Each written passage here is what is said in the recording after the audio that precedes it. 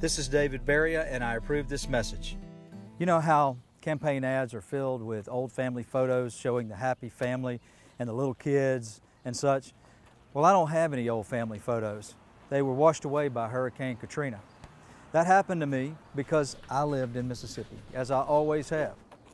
My grandpa worked all his life at Ingalls Shipbuilding, back when our state had a strong industrial base. I'm on a mission to bring those jobs back again, but we face real challenges in Mississippi.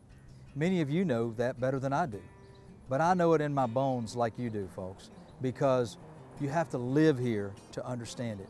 You have to live Mississippi. A month after Hurricane Katrina, I lost my son to rabies. I don't tell you that to gain your sympathy.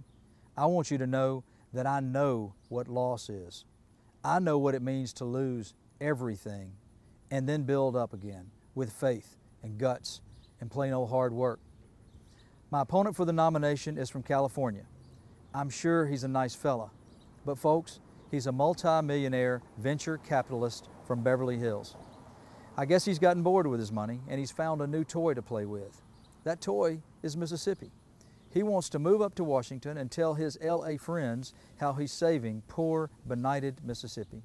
He wants to tell us how to fix ourselves. Well, that doesn't sit right with me. I love Mississippi. I live in Mississippi, and I know how to lead her into a bright future.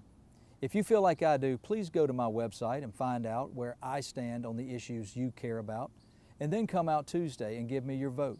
It only takes a few minutes, but that's what America's all about. Come out and help a native Mississippian do what's right for our state. Thank you.